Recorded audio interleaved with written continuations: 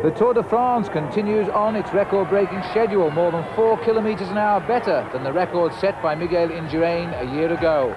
The first real breakaway came yesterday, and Belgian Johan Museeuw won the Maillot Jaune.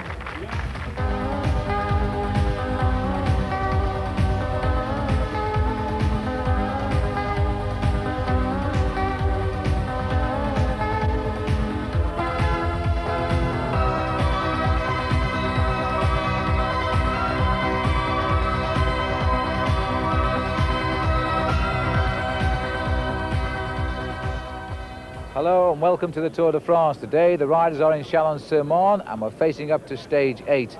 That success yesterday by Johan Museeuw, who finished third on the stage to take the overall lead, means that Belgium is now enjoying its finest tour since 1985. That breakaway did a lot too to alter the overall situation. Museeuw is now leading Alvaro Mejia from Colombia by 39 seconds. The winner yesterday, Bjorn Ries, is now third. Mario Cipollini, the leader, is down to fourth and 1 minute and 21 seconds off the lead now. Bruno Kengialta, who fell in the finishing sprint, is fifth.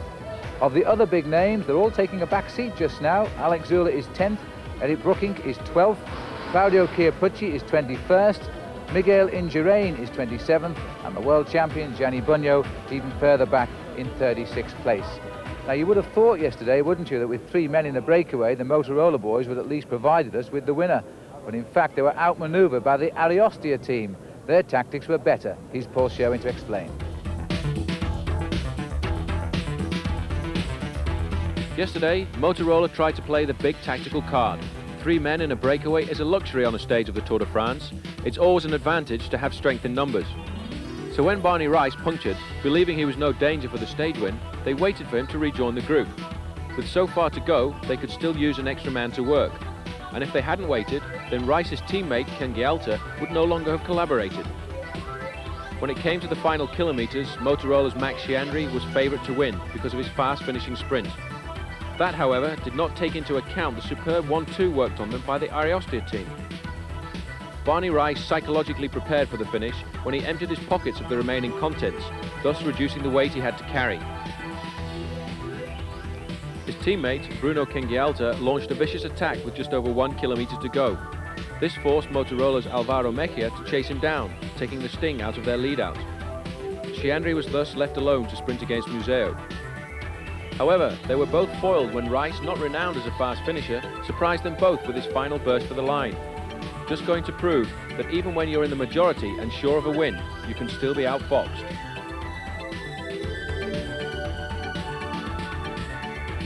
Well, another chance today perhaps for Max Chiandri on this route between the towns of Chalons-Sur-Marne and Verdun. 184.5 kilometres the way the race is going. You could actually drive to the town direct in less than an hour. A nice gentle rollout for the riders today from another beautiful French town. And the rider in the yellow jersey, another Belgian this tour, Johan Museeuw, who's now got to defend it all of the way to Verdun. The weather is looking quite nice. Well, it should remain that way for the rest of the morning, but there's a possibility of slight rain clouds in the afternoon. The westerly wind that we've had for the last few days will continue. It should be a tailwind to start off with, but it could swing round to become a headwind in the last part of the stage. After only 4 kilometres, there was a major crash, the biggest of the tour so far, and more than 20 riders came down, and among them was the winner of the stage at Évreux, Jesper Skibby of Denmark. Thankfully, there was no injury, and all of the riders rejoined the race. After wearing the yellow jersey, Mario Cipollini of Italy was now in the green jersey as leader of the race on points. He was in the action very soon after the start. At the town of Quatre-Champs, the first time bonus sprint, Cipollini was showing a clean pair of wheels to Wilfried Nellison and to Jamaleddine Abdou-Japarov. Whether you win or lose, a domestique's job is never done.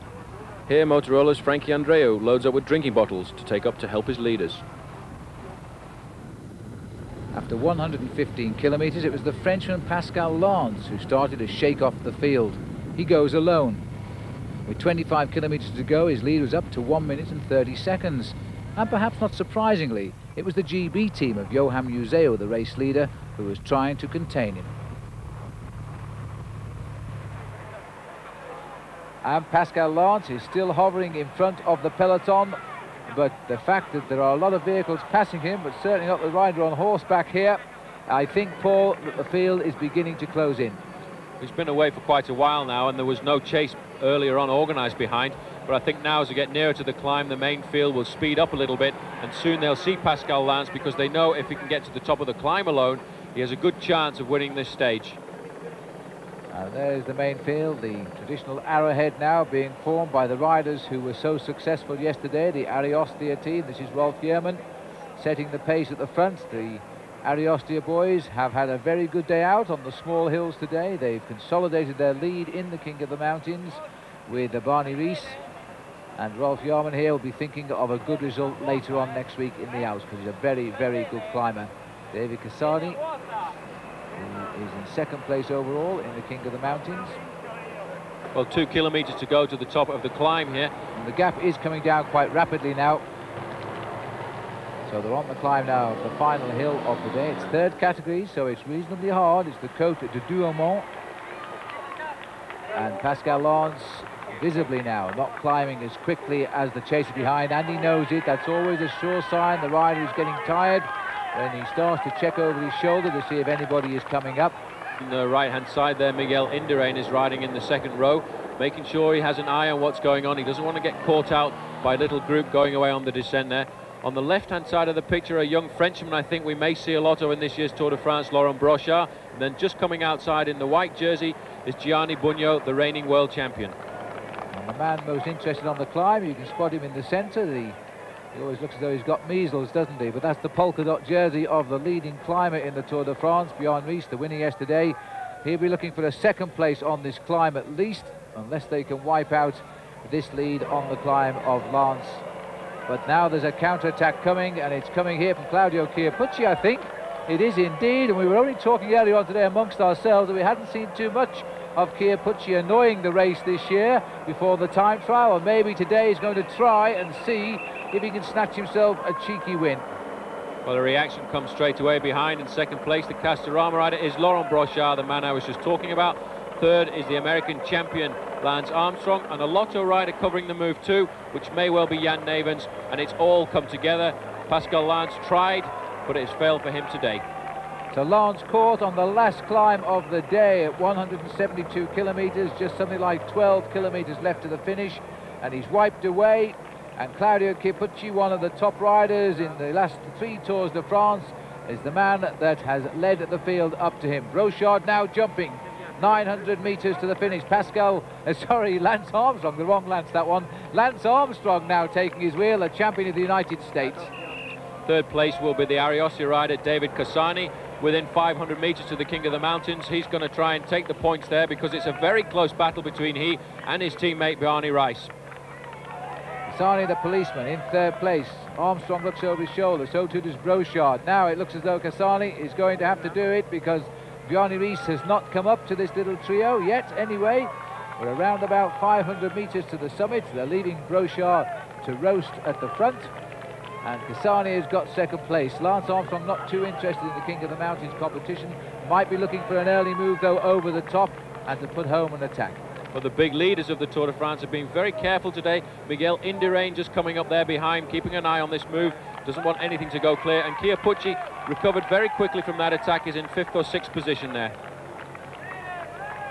Brochard left to just keep the rhythm. He started the attack, so they're letting him fly on the front.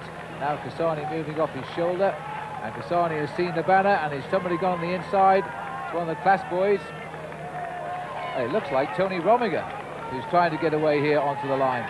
And indeed it is. Well, Tony Rominger, the rider who's lost so much time because of that team time trial, just reminding everybody he's still in this Tour de France, and he is now going for the prize on the top of the climb. Cassani is going to go for him though. He's looked over his shoulder. He wants his teammate to come up here, but he's not going to make it, and neither is he going to pass Tony Rominger, who takes the climb of the day at Douaumont. And behind him was Cassani, and Indurain was just off the back of that pair as well. And there is the memorial to the dead of the First World War on the right of the picture. And in fact, the entourage of the Tour de France has officially requested a minute's silence by everybody as they go past this tribute to the First World War. So with that, we'll take a break.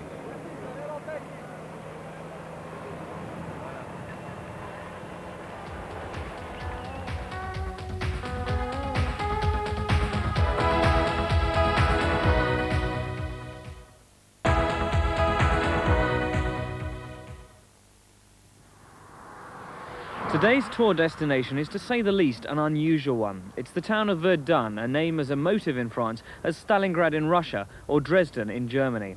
In 1916, its green hills were the site for one of the bitterest battles of World War I, 1 million French and German troops dying in a 10-month siege of the town.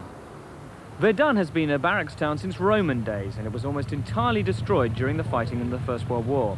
Today, though, it has been lovingly restored, with relaxed streets, elegant houses, and a young population that's been eagerly awaiting the tour's first ever visit here. Special bicycle races and daily parades are much in evidence. Over this tranquil present, though, looms the past. The proud night of the Monument to Victory, a tribute to the courage of a town awarded the Legion of Honor after the events of 1916. A starker view of the conflict is afforded by Rodin's commemorative statue near today's finishing line, Winged Victory here, entangled in the arms of the dead.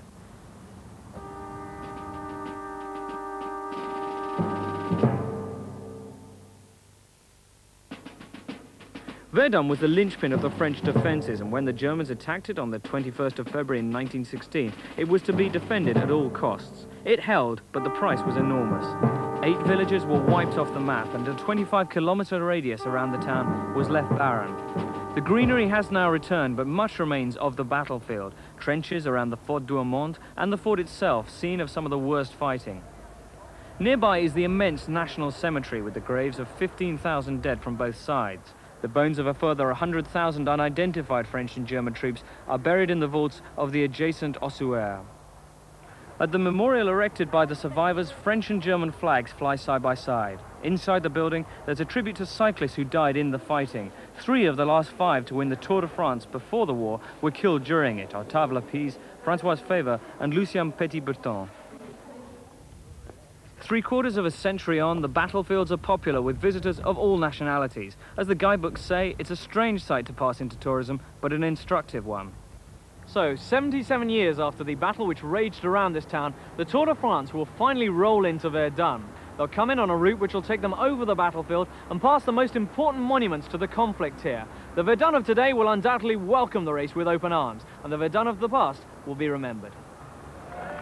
And indeed it will, James, and those former winners of the Tour de France are still talked about on this race with great affection. Now you rejoin us, and as you do, we're just receiving news that Alex Zula, one of the pre-race favourites, apparently has crashed just after the sprint there on the last climb, and there are rumours, Paul, that he may have broken bones.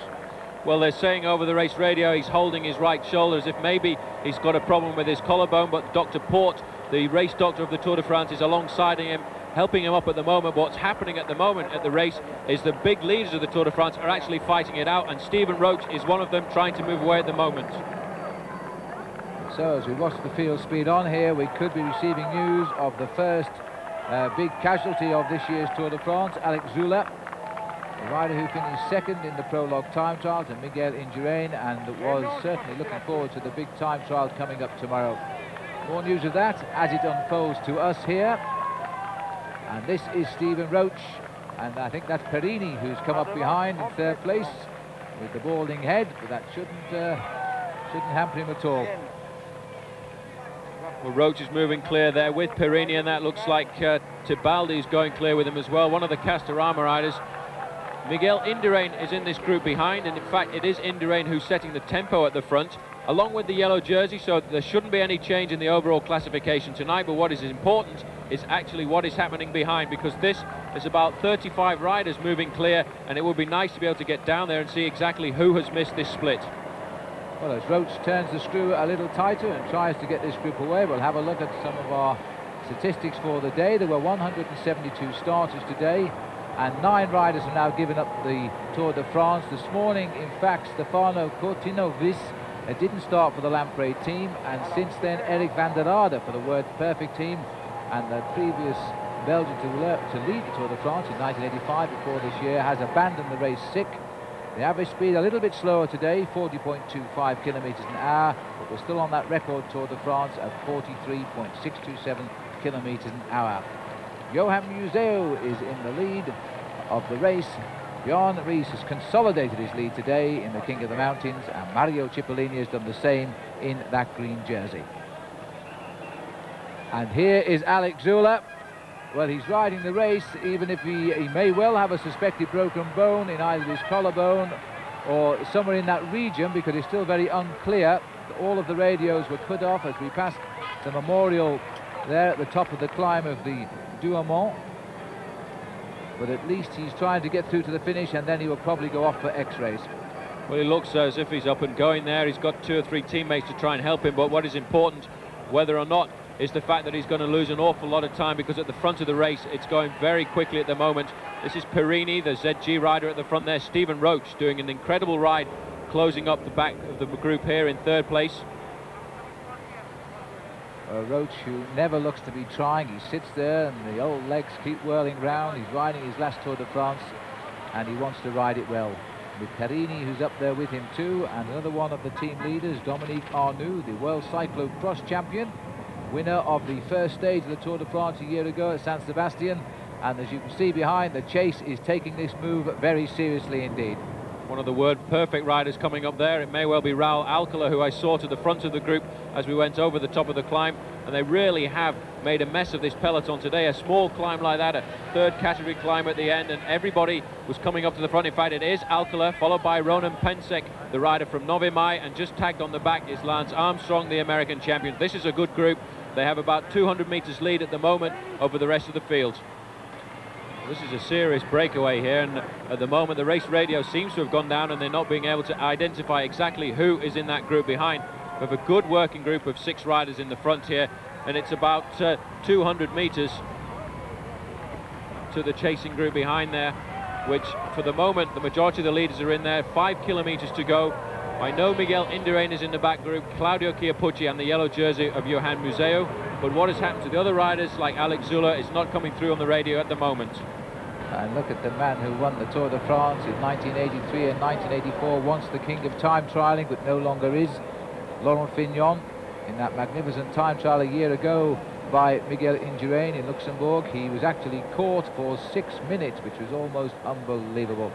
Now he's trying to drag this race. They've split the field in the pursuit. This is a small advanced chase group. Massimo Girotto, looking over his shoulder, looked almost surprised that the field was split. And a counter move has gone again from the Gator 18. They're trying desperately to drag Bugno back into this race. Claudio Chiappucci is here. Johan Brunel is here, the rider who won the fastest ever stage of the Tour de France a couple of days ago. And there's the race leader, Johan Museo. He's here as well.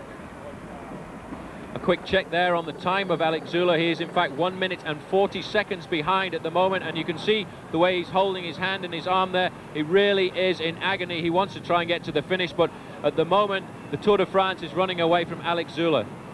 This is the breakaway which took advantage of the confusion. It was led by Stephen Roach, number 15, former winner of the Tour de France in 1987.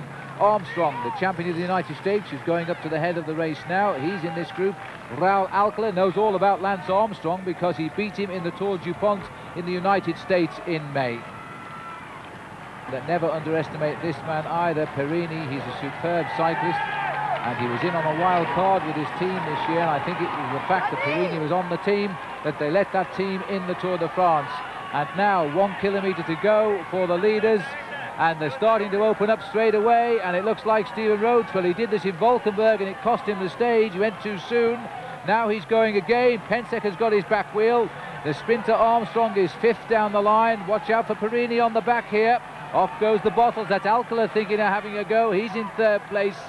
But Armstrong, and Perini's gone. He was waiting for it, and they've looked over. Roach has seen him coming, and I think that might spoil the rhythm of Perini. He realised the line and spotted him, so he's shut down again, and he's waiting for another chance.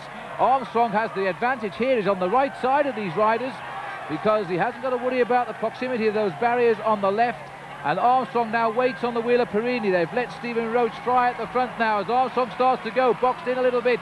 Armstrong boxed in by Dominique Arnoux, who won the first stage of the Tour a year ago. They pushed Armstrong very, very wide indeed as Pensek goes, and Pensek really isn't a sprinter. This would be a surprise. Ronan Pensek leading out now. Armstrong goes on the left of the picture. Lance Armstrong in his first Tour de France. They all said he was too young, but he gets it on the line. Lance Armstrong, the champion of the United States, takes it on the line. That's a brilliant result for him. As the field come home with Phil Anderson trying to show a clean pair of wheels to the bunch for the same team, but he won't do it, as Cipollini also is beaten right on the line. And the rider who beat him on the line was Wilfred Nellison, who will have pipped Cipollini on the line. What a marvellous result for the young American. They said at 21 years of age, he was too young to come and take part in the Tour de France. Well, he's won a stage now, and that for him is going to be the best moment of his career. And this is the sprint which gave Lance Armstrong his first victory in his first Tour de France. He's the rider third in line of the four. So follow him now as you see him start to wind up to top gear and close in rapidly on the man leading it out, which was Ronan Pensek. Armstrong ripped out of his position and came smoothly through on the rails. A very difficult place to sprint through on, but he did it, and he did it so well. And as he comes up to the line, he takes it quite easily from Raul Alcala in second place. And that's sweet revenge for Alcala beating of him in the Tour du Pont last May. And so the arrival now, and look at the clock on the left of the screen, over 2 minutes now as Alex Zula is brought home by his teammates, and that's Neil Stevens, the second rider in line. Zula, though, clearly has injured his right arm or collarbone and may not be starting the Tour de France tomorrow. And the young Texas Ranger Lance Armstrong gets the first place today in the Tour de France. He beats his old rival Raul Alcala from Mexico into second place. Third is Ronan Pensek, and fourth, the champion of the cyclo-cross, Dominique Arnoux. And straight after the finish, Paul Schoen was alongside the manager of the Motorola team, Jim Okowitz, and the day's winner, Lance Armstrong. It feels good today, especially after yesterday. I think that we placed ourselves well yesterday with 3 out of the 7, and I would have bet a lot of money that we weren't going to lose that race yesterday, and we did. So it was definitely on my mind today. I was looking at the profile the last couple of days, and I said this could be my day. Everybody thought this stage would be Chiandri's, but after yesterday, was the team a little bit down? I think not all was lost yesterday. I mean, we lost the stage, but we moved ourselves well up on Team GC, and we still got second, but that doesn't mean much. Well, that late breakaway did not do anything to alter the overall situation on the eve of the time trial. Johan Museeuw keeps his leader's yellow jersey, and now you can see the time gaps here that the rest have to consider making up in that time trial tomorrow. And this is the yellow jersey tonight, signed by the race leader of the Tour de France, Johan Museeuw, and the other signature on it is that of Lance Armstrong. Well, for our competition, there weren't many of you thought of Lance Armstrong, but those of you who did, well, I have to say, you were really inspired today. The name of the winner is Stuart Kinnan from Glasgow. Well done, Stuart, and this yellow jersey will be on its way to you as soon as this Tour de France is over. This is the sad side today, though, that of Alex Zula of the Once team, a pre-race favourite who crashes just before the end. He's now off to hospital, and let's hope when he gets there the news isn't bad. We'll update you on this story, of course, in our programme tomorrow. On happier themes, though, the winner today, Lance Armstrong, he got into that leading group of 6 riders, and then he showed them a clean pair of wheels in the sprint. Until you join us again tomorrow, when it will be the time trial stage of the Tour de France, from James, Paul and me, Phil Liggett, goodbye.